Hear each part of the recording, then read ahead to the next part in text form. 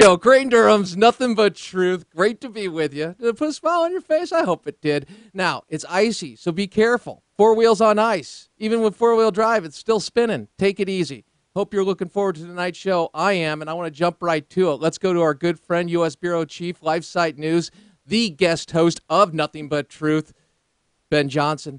Welcome, Ben. So good to be with you. Thanks, Craig. Always good to be with you. I thought I'd play a couple clips for you because I would love to get your response to Charlie Crist.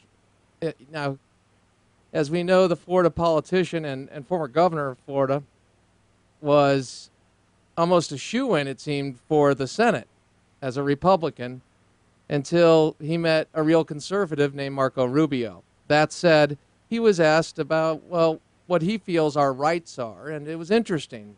Life, liberty, pursuit of happiness, or life, liberty, property. What do you think? Well, let's ask. Roll it. Said it is constitutional. It is time to get beyond this and have Republicans stop bemoaning the fact that we finally have a president who actually was able to accomplish something that really is an incredible civil right. I mean, you know, we have a right to food, we have a right to water, we have a right to shelter, and we have a right to affordable health care in this country. Okay, now, what about the right to life, Ben? Well, yeah, you know, I'm sure when George Washington was, starving in Valley Forge, he was thinking affordable health care. Obamacare is why I'm here. If you put things in that perspective, it kind of gives you a better idea of whether something is really a right or not. That's what I always think when people say gay marriage is a right. I think George Washington would not have taken a bullet for that. Same thing with Obamacare. The fact of the matter is, Charlie Crist is pro-abortion, although, to be fair, he's kind of been everywhere on the issue. Mm-hmm. PolitiFact even kind of looked at his record. He has been almost everywhere because he's been everywhere politically speaking. He's been a Republican, he's been an independent, he's been a Democrat, and as his views evolve or blow in the wind, his position seems to correct itself in order to get the largest number of people in whatever party or non-party he happens to be in at that particular moment, which is exactly why he lost to Marco Rubio. He was not someone who was known as having a particularly strong spine. He embraced Obama very early on, and he embraced Obamacare. And, of course, the fact of the matter is Obamacare itself is one of the greatest violations of our most sacred right. The First Amendment right, the right to exercise our religion, which means we shouldn't have to pay for services that take the life of an unborn child. They're free, Ben. Come on, hold on. I got to hold you to this. Don't you understand what free means? Hey, look outside. You see unicorns. You see fairy dust. You see magic wands and wizards walking around and creating things out of nothing. It's free. Don't you get it? Free birth control falling down from the sky like manna. Yes, that was his proposal. The Obama administration's proposal was that if you don't want to pay for it, if your particular business has a problem with contraception or abortifacient contraception, quote unquote, I don't think you can call it contraception if it acts after a child has been conceived. That's not contraception. That's abortion. A very early term, but it's still abortion.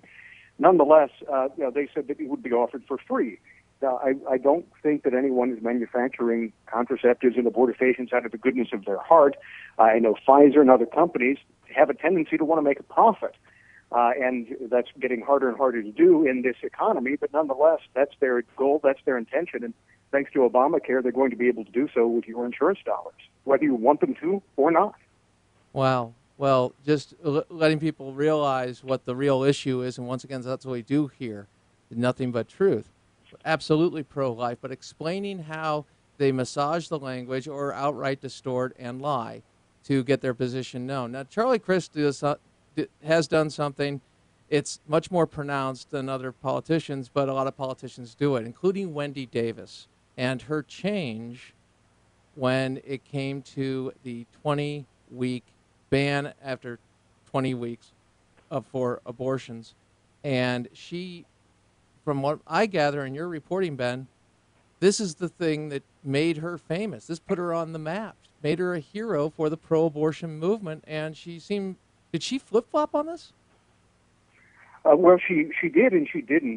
What she did was sort of render language useless. It makes you wonder if some of these politicians own a dictionary and a thesaurus, or they just make things up out of thin air.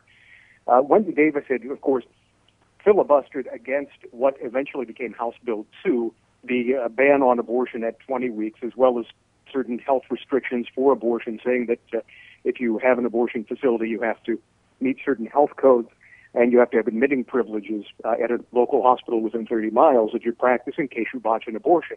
She stood up in pink sneakers, we were told over and over again, for 11 hours and filibustered against this bill, went to New York City at a fundraiser and said that it was sacred ground that forced her to take a stand in her pink sneakers in favor of abortion, and then came back to Texas and said she's pro-life.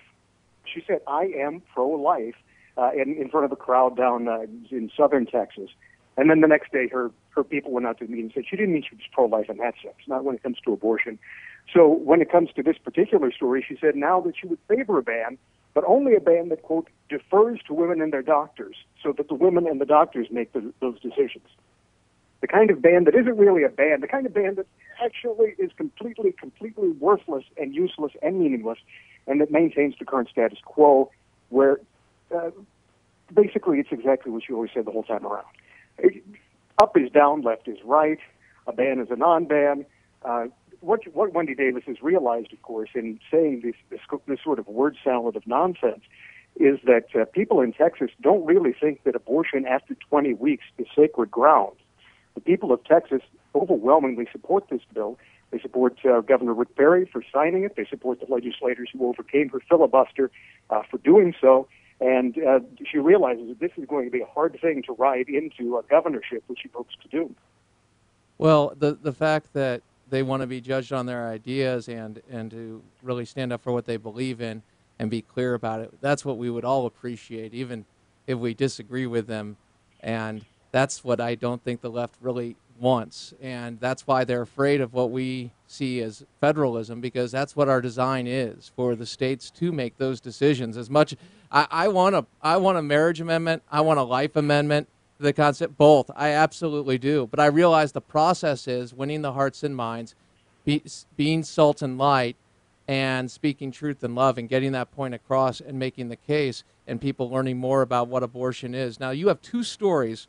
One, North Dakota, last abortion facility gets admitting privileges, will stay open, and abortionist temporarily loses license for performing 268 abortions without admitting privileges. North Dakota, Texas, respectively. What's going on here, Ben? Well, North Dakota only has one abortion facility in Fargo, the Red River Women's Clinic, which is owned by Tammy Cromanacre. Cromanacre has no abortionists locally. Everyone comes in from out of state.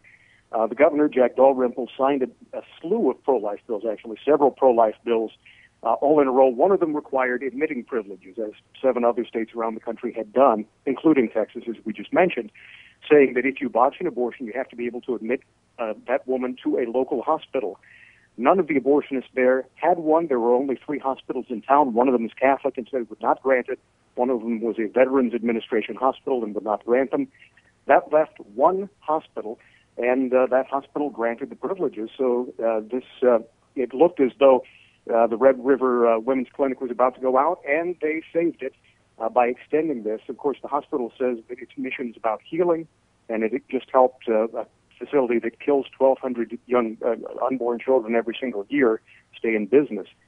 That's the bad news. Now, the good news, and there is good news, is that in Texas, where this law has gone all the way up to the Supreme Court, it hasn't been fully adjudicated there, but it's in effect right now until it's fully adjudicated, meaning that if you were an abortionist in Texas, you have to obey this law and have admitting privileges within 30 miles. The law is in effect, and a man by the name of Theodore Herring, who was in Houston, did not do so.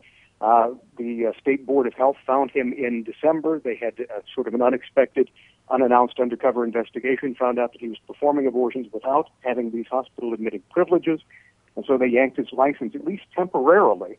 And we don't know exactly how long that will be. They meet again in May, but they could restore it before then. But the good news is that at least one state in the union is following its own law. Well, that's good to know. I mean, because our federal government doesn't seem to be doing that. Let me ask you, Ben, you obviously saw the Planned Parenthood Valentine's Day message, which is, hey, women, for Valentine's Day, they want and need abortions. Now, I got. We have about a minute and a half remaining. You know the show's clock. Let me ask you this: how do these people make these types of statements and celebrate abortion? Is there a blind spot? Are they deluded? Have they been deceived, self-deceived? What is it? Because they are so enthusiastic about it. Ben? It's an all-encompassing worldview. Their view is that abortion helps women because it helps liberate them from men. They believe that men oppress them, men hold them down, they get barefoot and pregnant, and they believe, as Hillary Clinton did, that the family is an inherently unequal institution, almost bordering on slavery, she wrote many years ago. And so abortion liberates them, allows them to cut ties with men and go out into the career world all on their own. And of course, women who've been through abortion know it is the worst thing in the world. What women need is love and help and support and forgiveness, and it's available through Jesus Christ. And what else is available? What also is available is Ben's latest article on Hillary Clinton. I find this interesting because we are starting to examine, and especially with the big media push already for 2016, but just to people to learn about, hey, they're gonna package Hillary in a certain way. Let's just find out what the truth is, and then people can make their own judgments. Ben, outstanding journalistic work as always. Always good to be with you, my friend. Thank you. Thank you. Happy Valentine's Day. Happy Valentine's Day, brother. And we have a lot of Mo, a friend of Ben's, a man who co-authored an article with Ben, Colonel Kukulu, at the bottom of the hour, and then Seton Motley back in the house. All ahead. AFR Talk, Crane Durham's Nothing But Truth, AFR Talk.